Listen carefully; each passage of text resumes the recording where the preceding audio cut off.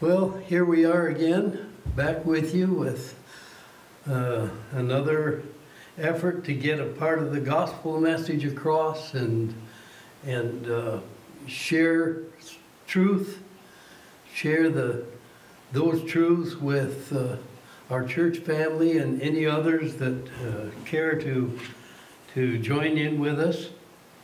I'm looking this time today at a passage of scripture. I'm back in the book of Acts. We were going through that prior to this shutdown that we've experienced, and I'm back in there again today and trying to come in approximately where we left off the last time we were in the book of Acts. About 3 or 4 weeks ago. Today, the last time, as I recall, we were dealing with Paul's message in Athens at Mars Hill, and today we're jumping in right immediately after that. After he had finished what he was going to do, or the ministry that he undertook while he was in Athens. And here we're in chapter 18 of Acts, and beginning with the very first of that chapter. It says, after these things, that was after his message there to the Athenian people on Mars Hill and afterwards. After these things, Paul departed from Athens and went to Corinth. And he found a certain Jew named Aquila, born in Pontus, who had recently come from Italy with his wife Priscilla, because Claudius had commanded all the Jews to depart from Rome, and he came to them. Paul came to them. So because he was of the same trade, he stayed with them and worked, for by occupation they were tent makers. And he reasoned in the synagogue every Sabbath and persuaded both Jews and Greeks. When Silas and Timothy had come from Macedonia, Paul was compelled by the Spirit and testified to the Jews that Jesus is the Christ. But when they opposed him and blasphemed, he shook the dust off,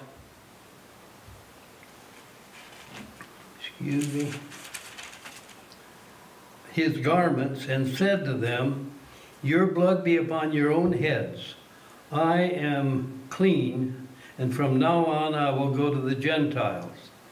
And he departed from there and entered the house of a certain man named Justus, one who worshipped God, whose house was next door to the synagogue.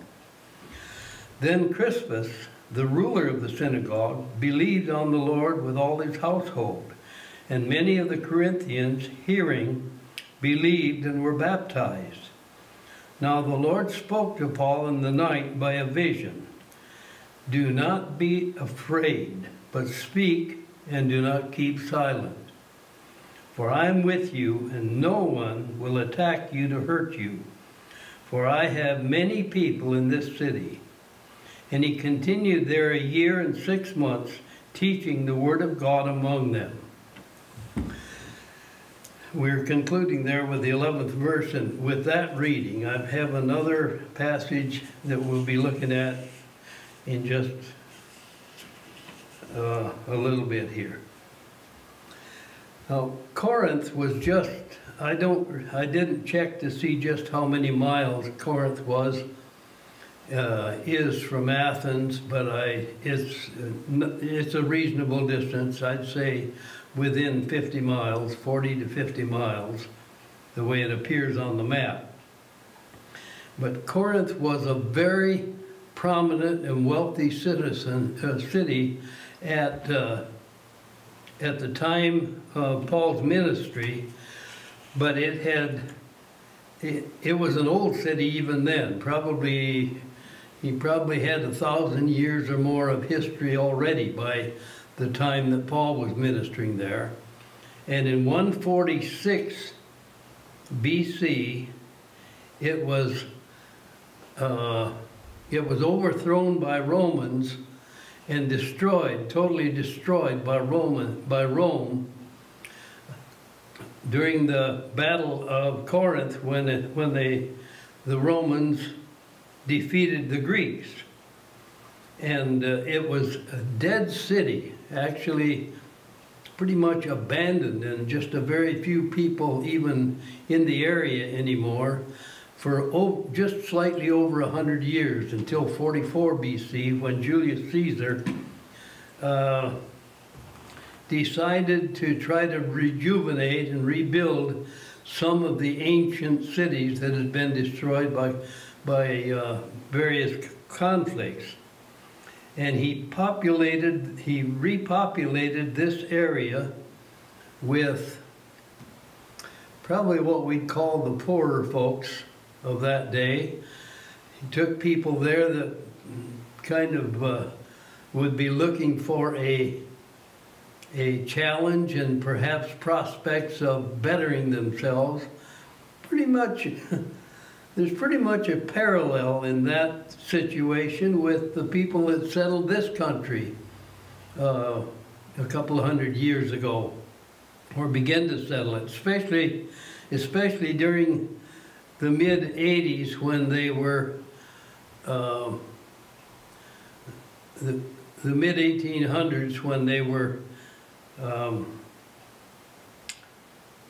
pushing the boundaries westward in what became the United States.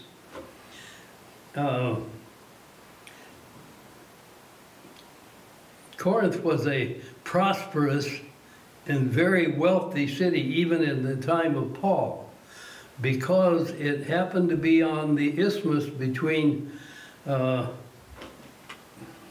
extended a trade route between Asia and Greece. And on that isthmus, they used to bring their shipping in and ferry the ships across the isthmus into the Adriatic or back into the Aegean Sea, whichever way they were going. And there were actually two harbors at Corinth, one on each side, and the shipping was ferried across. They made an effort at one time, the Romans, I think, made an effort to build a canal across there, but they were not successful, and that didn't get accomplished until the mid-1800s by the French, I think. The French were in there and built the channel across. Quite an accomplishment. It was a big commercial city, and consequently there were influences in Corinth that were pagan. Rome had a whole multitude of deities, and the Greeks had numerous deities. And then you had the Hebrews, the Jews, and they had a more strict moral and ethical code, much more centered around ethics and proper conduct and that sort of thing. And then Christianity came on the scene because Paul established the Christian ministry and the Christian church in Corinth.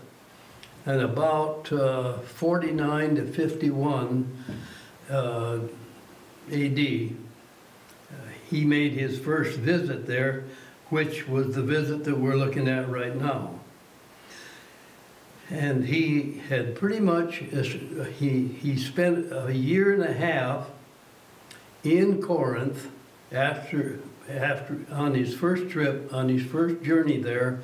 He spent a year and a half there, and Corinth was a church that really was on his heart It's evident by the letters to the Corinthians that he wrote. He apparently wrote about 4 different letters, and 3 of them are included in the 2 letters. They're called the 2 letters that we have in our Bible. But you can tell just by the language that he uses in these letters that this church and this ministry in Corinth was really on his heart. He wanted to see it succeed. And I suspect that part of the reason that it was so much on his heart is because it had so many problems as a result of Christian people attempting to live the Christian life at the same time they were so heavily influenced by the pagan culture that they'd come from. The pagan influences, these people had been called and by the gospel out of a lifestyle that incorporated a lot of things that Christianity, that the gospel does not endorse, very clearly does not endorse. And Paul calls attention to them in his letters and encourages the Christians there for their lives to change to reflect their kinship and their relationship with Jesus Christ. This was a real problem for the Christian ministry in that city, and they were, how should I say, they were strongly influenced by a very self-centered culture, because wealth was prevalent, and there's something about that kind of an atmosphere that tends to encourage people to be arrogant and do it their own way. Like the song that I've mentioned several times before, I did it my way. Well, in the Christian culture that Paul was attempting to establish there, it's not doing it my way, it's doing it his way, the Lord Jesus Christ. And the whole atmosphere in Corinth was almost totally foreign to the concepts that are taught to us in the Scripture. And when these people committed their lives to Christ, when they received the baptism of the Holy Spirit, when they were converted to the gospel of the Lord Jesus Christ, their lives were expected by our Lord to change.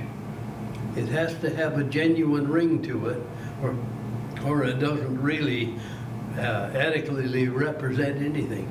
And the reason that I mention all this, the reason I bring it up in this kind of a light, is that in reality, Corinth and the United States of America today have some very strong parallels. There is one outstanding digression or difference. Corinth, the church and the gospel message was taken to Corinth into a culture of basically very self-centered, satisfy yourself, and it was a culture that many of the existing religious influences were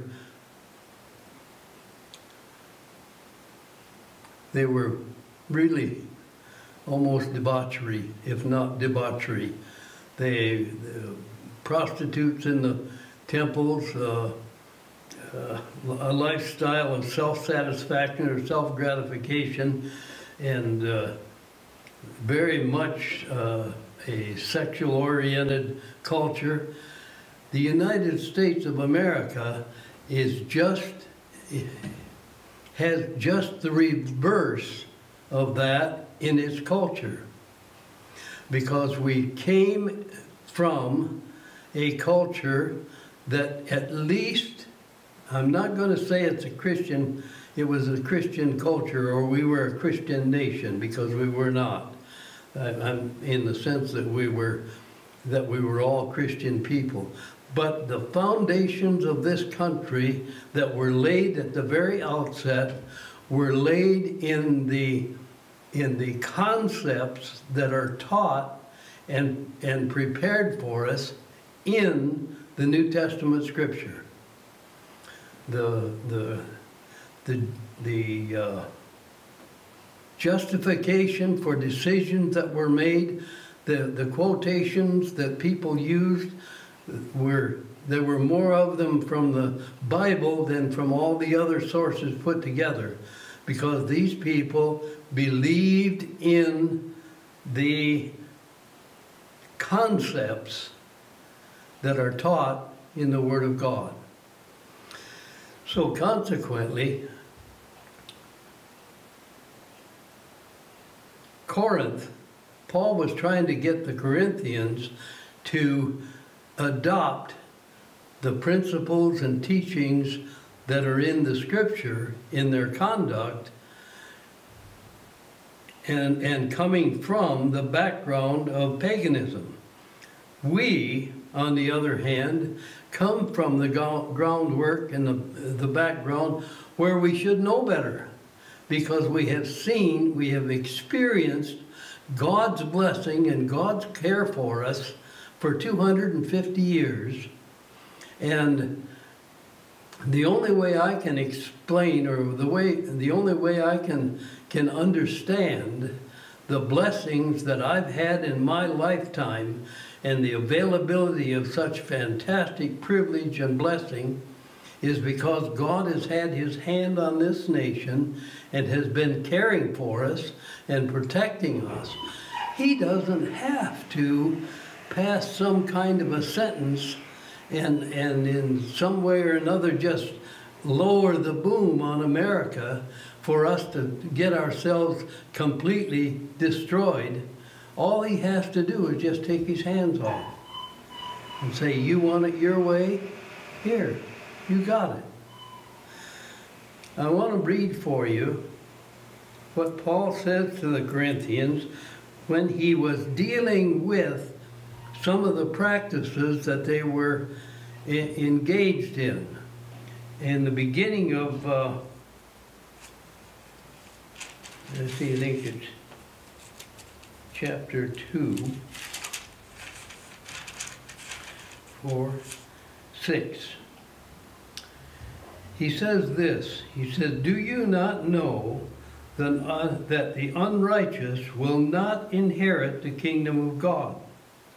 Do not be deceived. Neither fornicators, nor idolaters, nor adulterers, nor homosexuals, nor sodomites, nor thieves, nor covetous, nor drunkards, nor revilers, nor extortioners will inherit the kingdom of God. And then he says this, and such were some of you, but you were washed, but you were sanctified, but you were justified in the name of the Lord Jesus and by the Spirit of our God. What he's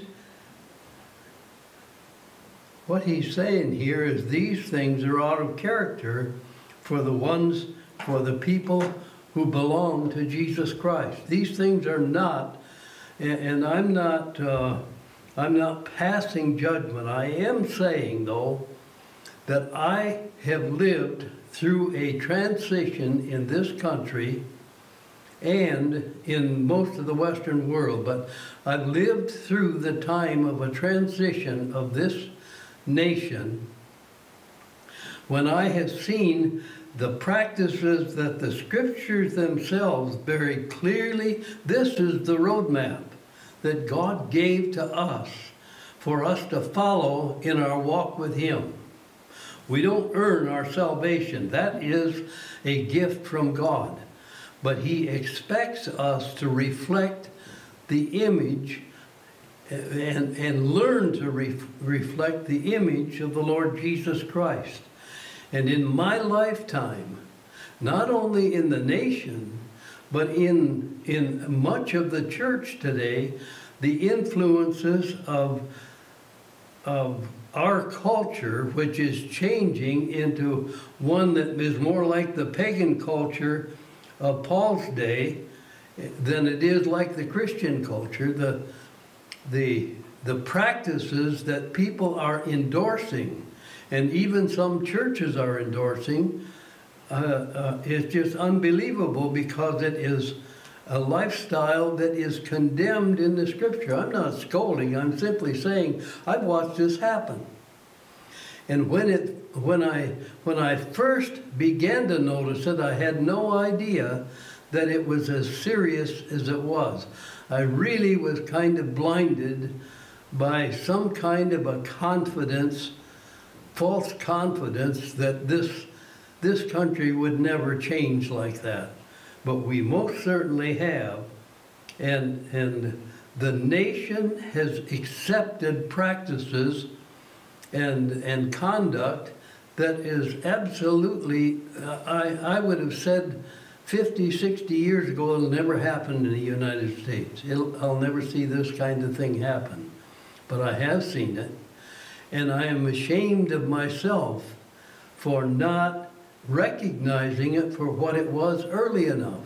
We have let it go on so long. I doubt seriously if in the last 10 years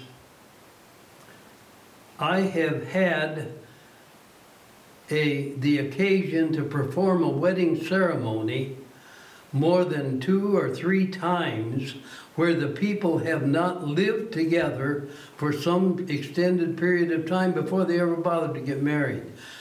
We're treating our marriage and our commitment in marriage, we're treating it like we were buying a new hat or a pair of shoes. That's not what God had in mind. God had something beautiful prepared for us. He instituted marriage. He instituted the sexual relationship. But He intended it to be a beautiful thing that draws 2 people together in commitment to each other. And it has been turned into something where so often and so much of the time people use each other in one way or another. God never intended for one person to use another. That was not what He had in mind. He made something gorgeous and beautiful, and something that can fulfill and challenge. And we have turned it into, just like the scriptures talks about here. These things have no place in the house of God. We need to get on our knees before the throne and repent in our own lives for even accepting and condoning things that are abhorrent to the God of the universe. On the other hand, at the same time, we need to have a very tender heart for the people who are deceived into living this kind of a lifestyle, wherever they are. Because the fact of the matter is, God's grace is sufficient. What did Paul say here to the Corinthian church? He talks about these in the 6th chapter, he talks about these things. He said, with these practices, you cannot get into the kingdom with these practices. And then he says in the 11th verse, and such were some of you, but you were washed, but you were sanctified. God has forgiven. He forgives, and that's His mercy, and that's His blessing to you. He forgives. But you need to put aside these things that were a part of your life and live in such a fashion that it shows the world that you are different. And the reason that you're different is not because you're such a goody-goody. The reason that you're different is not because somehow or other you have a superior intelligence or something. The reason that you are different is because the God of all the universe has forgiven and has filled you with a new life and a new hope and a new prospect and a new destiny. And because of that, He has changed your life. I guess we can't emphasize that enough. It doesn't mean that we reject everybody if they don't agree with us.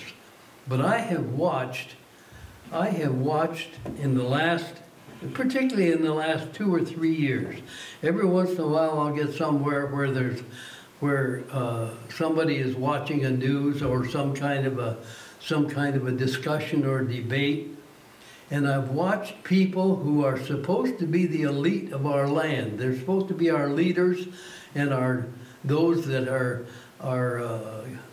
giving us some kind of direction, and watch them discuss issues that they don't agree on.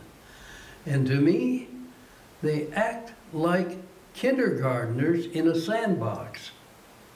Like somehow or other, everybody wants to talk, nobody wants to listen. We need to listen. We need to hear what people are saying, but we also need to speak, and when we speak, we need to speak truth. We need to speak truth from the Word.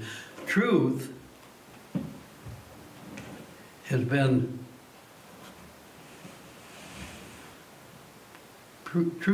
killed by our present day culture. I was talking to somebody earlier this evening that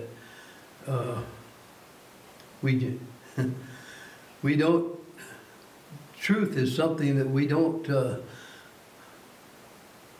don't accept anymore. It's my truth and your truth, and I have my truth, you have your truth, and both of them are right. Even though they're divergent, completely diverse from each other, they're both right because it's my truth and your truth. There is no objective truth accepted in the elite circles in this country, and that is the tragedy of it. As we were talking about earlier, the education system does not teach how to learn. They teach what to think. Not how to learn to think, but what to think. God help us. We need to repent. We need to do it on our knees before the throne. And we need the support of the Holy Spirit to live our lives and to stand up for the truth of the gospel of Jesus Christ.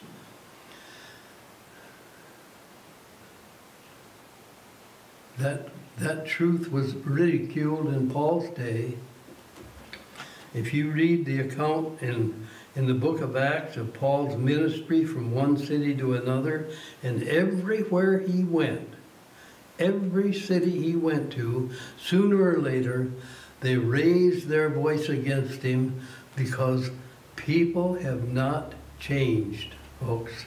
There's always an element of people that don't want to hear truth. There's always a certain number of people that do not want to listen to anything that talks about their need for a Savior, or their need for redemption, or their need for hope.